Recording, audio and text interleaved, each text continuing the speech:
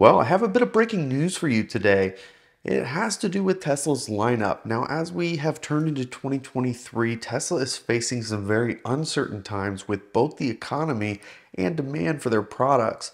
Of course, with interest rates continuing to climb and that expected to happen again here in February, that's really not good news for luxury products like a Tesla. Now, at the end of the year, Tesla did offer some pretty substantial discounts. They ended up giving $7,500 off all Teslas. All four models that are currently available got $7,500 off and 10,000 supercharging miles for up to 2 years. This was a phenomenal deal, and when this did happen, I told you guys this was a fantastic deal because it was a discount on the price. It's not a tax credit at the end of the year, so there's no income qualifications. There's no worry about the car qualifying for tax credits. And because it's off the price of the car, that means you save on taxes as well. Just like we expected, January 1st came around and those discounts disappeared. Right at the end of the year, I kept checking on inventory, and as soon as it went from $3,750 discount to $7,500, the Model 3 and Model Y inventory dwindled very, very fast. So by the end of the year, you were lucky if you were able to snag one of them anywhere that was local to you. That was the only way you could get this. It had to be in inventory. Now, technically, you could have created an order, and if it did match a car that was in transit, it could have worked for you in time. But last week of the year, there were a ton of cars that were moved across the board. Today is January 9th, and at this point in time, there are a ton of Model Ys and Model 3s in inventory within 200 miles of Central Florida. This is not a good situation for Tesla to be in, and I'm going to talk more about that later. But first, let's talk about what just happened today. I do want to take a moment to thank our sponsor of today's video, Drive Protected Shop. If you are considering doing PPF on your vehicle like I have done for all of my Teslas, you should seriously consider doing a DIY PPF kit from Drive Protected Shop. You stand to save literally thousands, and the best quote I got on my Model Y was about $5,000. I did it myself, saved half, and still have the car completely wrapped and protected. I of course have videos of my own of installing these PPFs, but if there are specific areas you want to take a look at, make sure to visit Drive Protected Shop's YouTube page, which is linked below. Also, don't forget to use code BTG20, which will save you 20% on your order.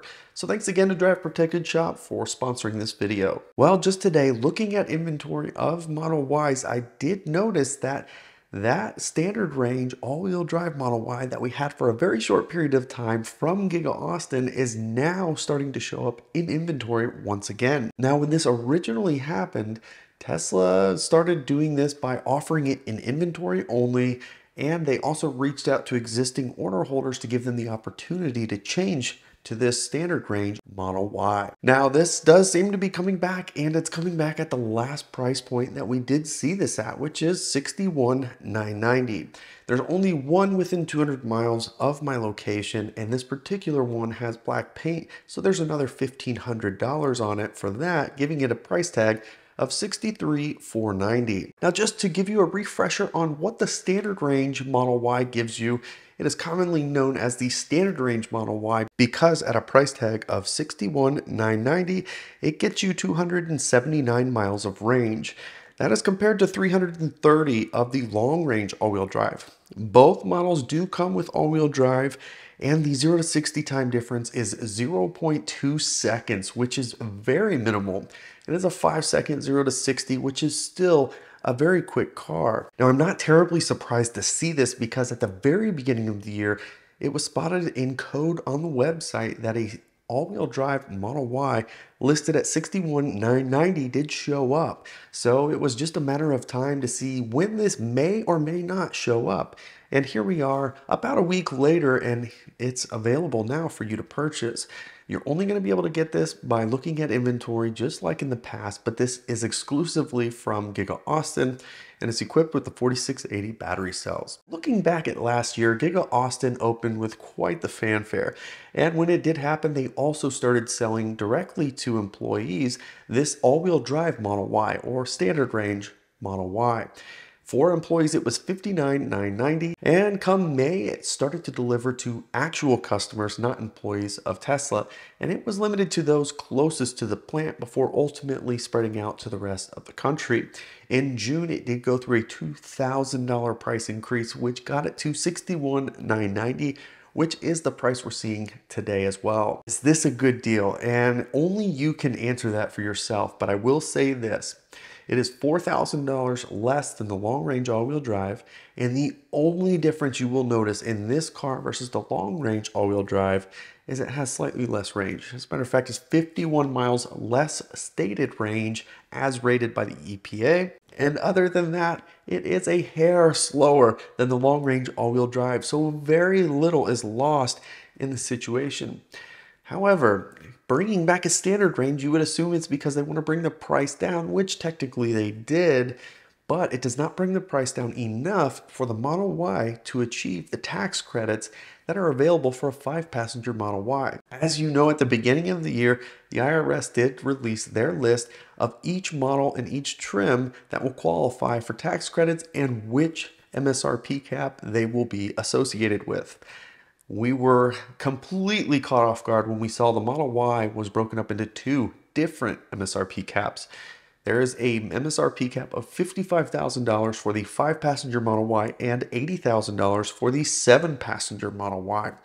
Now, why is that? There's a lot of contradictions in all the cars that do and do not qualify, and there was a lot of confusion when this first came out. As example, the Volkswagen ID.4 in 2-wheel drive configuration has a $55,000 MSRP cap. Now, if you get the all-wheel drive version, it has an $80,000 MSRP cap. Now, the ID.4, whether you get 2-wheel or 4-wheel, it only comes in 5-passenger configuration. We're finding out all-wheel drive is also not the determining factor, as the Model Y only comes in all-wheel drive. As it turns out, the IRS's guidance on what is an SUV is either a 3-row or has a gross vehicle weight of over 6,000 pounds. So this helps us to understand better how this breaks down. There is one little problem here though, and it is the Audi Q5. There's a little bit of a contradiction here. The Audi Q5 only comes in 5-passenger configuration. Of course, it does have all-wheel drive.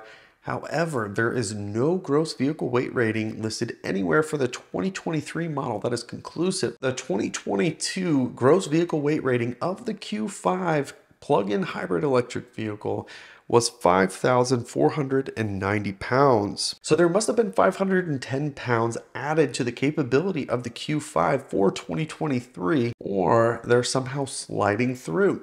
So until we get that official information about the 2023 Audi Q5 plug-in hybrid electric vehicle, there's no way to really know how that thing qualifies, and the Model Y does not. So this all starts to come full circle. The 5-passenger Model Y, as it sits today, is not going to qualify for an $80,000 MSRP cap. So Tesla has some options. They can add additional capacity to the Model Y in 5-seat configuration by adding a beefier suspension or something along those lines. In addition, they're going to have to find a way to bring prices down on some of the Model 3s as well. As it sits right now, the Model 3 standard range and the 7-passenger Model Y are the only 2 Teslas that currently qualify under these MSRP caps, and that's a big problem. Tesla's Model Y at $65,990 is $11,000 too expensive. For Tesla to find a way to reduce the price, $11,000 is going to be quite a feat. However, Tesla only needs to improve the gross vehicle weight rating of the Model Y by 300 pounds. And this thing can then qualify for an $80,000 MSRP cap. I think that is extremely likely to happen in the coming weeks as Tesla moves quickly to ensure their Tesla Model Y qualifies for that whole tax credit. For the Model 3, the standard range should be good at least for now. The long range is still sitting at $57,990 when you find it in inventory. Keep an eye out for that $3,000 reduction to come very soon. So if this inventory continues to grow from this point, it's going to be hard to say that Tesla doesn't have to do anything. They're probably going to have to take some action, and we're going to probably start seeing prices come down a bit over time. So Tesla has a big task in front of them. They're going to have to make some quick action to make sure the Model Y qualifies and to make sure that any of these price decreases, they do it strategically. So I do hope that you enjoyed this video. If you did, of course, give it the thumbs up. If you haven't already, of course, subscribe to the channel as we continue to post content regularly. You can follow us on Twitter and Instagram at Bearded Tesla. Thanks so much for joining us, and we'll catch you next time.